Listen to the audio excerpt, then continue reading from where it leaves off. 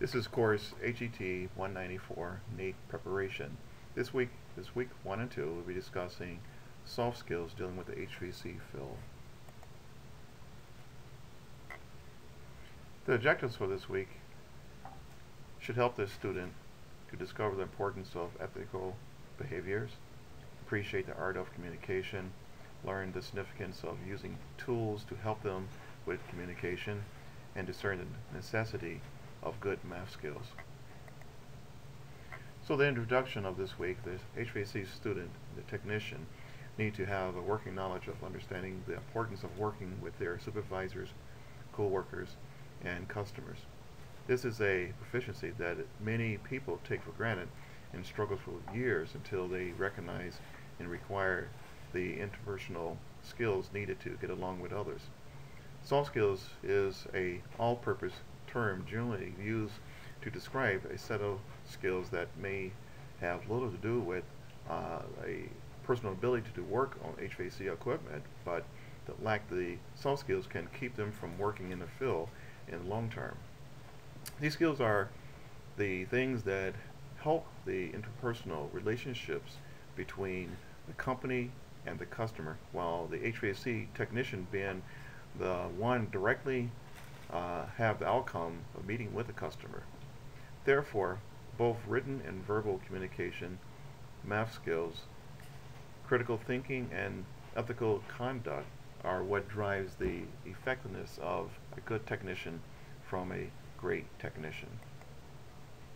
So the words we're going to go over this week that a technician should know and learn is written communication, oral communication, listening, mathematics, personal ethics, and interpersonal relationships. So communication is basically a way to get a point across to someone else. However, there's many different ways to communicate. It could be written or it could be verbal.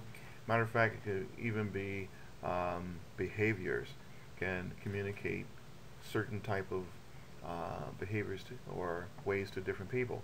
So communication is the process of transferring knowledge through many different types of forms. However, the use of verbal and written forms are the most desired ways to transfer information. One definition of communication is any act by which one person gives to or receives from another person information about that person's needs, desires, or perceptions, knowledge, and effectiveness of a state. So written communication is basically the progression of communicating through divided the different ways of writing down using a form of sending knowledge through to other people. So written is a concrete way that is, once it's written down, the next person needs to be able to understand exactly what is said or what is meant by the deliverer of the written message. So to have effective communication, it happens or occurs when a desired effect is the result of intentional or unintentional information sharing, which is interpreted between multiple entities and act on in a desirable way. This effect also ensures the message are not distorted during the communication process. So in other words, is that to be effective in communication, you have to be extremely clear. It must have breadth to it, which meaning that going into depth and to that if a person do not understand clearly, that you can give different ways to transfer the knowledge to the next person. So oral communication is probably the primary way that most people will transfer information, and sometimes we call this spoken word, but oral communication is basically a person, which is the source, sending through audible sounds or words messages to receivers.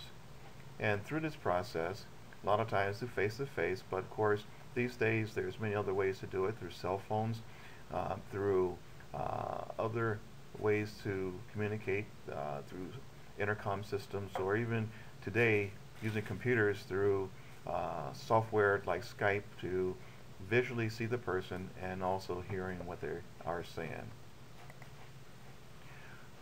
But one part of communication is transferring the information, but the second part of it is actually receiving, and that's what we call listening when it comes to oral communication. So listening is often confused with hearing. Someone could hear you, if they don't understand, they are not listening.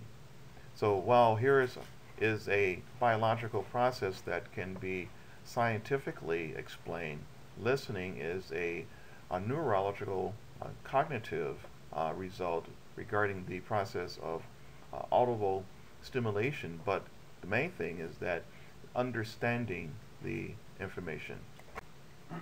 So I've got it on my computer. All right.